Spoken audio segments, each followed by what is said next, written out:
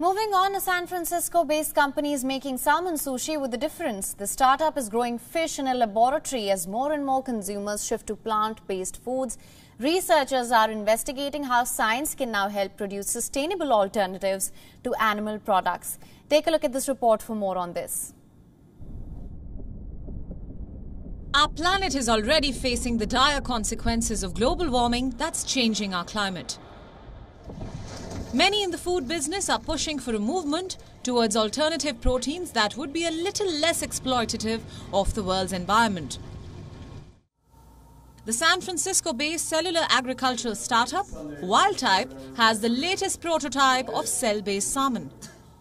Fish stocks are declining, oceans are warming, planet's warming up, and there's been a lot of movement toward alternative proteins, right, across the board, as a way to create another choice, another solution, another option for consumers that might be a little bit easier on the planet.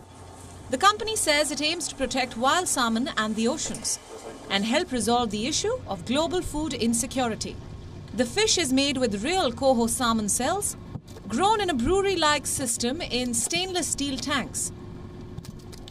It's the second most consumed seafood that we eat as a country after shrimp, and it's the most consumed finfish. It also has a huge amount of culinary flexibility, let's say, right? The demand for wild fish stocks continues to plummet, and salmon farms are faced with coastal warming due to climate change. It's also one of the most nutritious things that we can eat.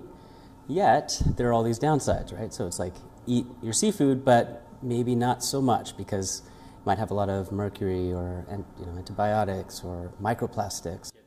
Their salmon is intended to be sushi grade for use in rolls, nigiri, sashimi and Hawaiian-style pork. The big step for the company right now is to find a way to upscale production. We're only growing the parts that we eat. So, typically when a fish is harvested, there's so much of it that is just discarded. So things like, the fins and tails and guts and parts that, we don't consume. And so when we started Wildtype, we wanted to really focus on just in the most efficient way possible, create just what we eat. The company's consulting chef, Rose Ha, is impressed with the progress that the product has made. As of today, we're so close. Even after tasting the more recent prototypes, I prefer this product over regular salmon. And it's just because for me, sometimes if you get fish that's just a few days old or maybe it's not super fresh, it does kind of have a fishy smell to it.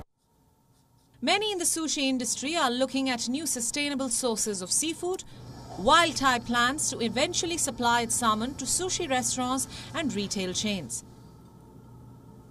Bureau Report, WION, World is One. WION is now available in your country. Download the app now. Get all the news on the move.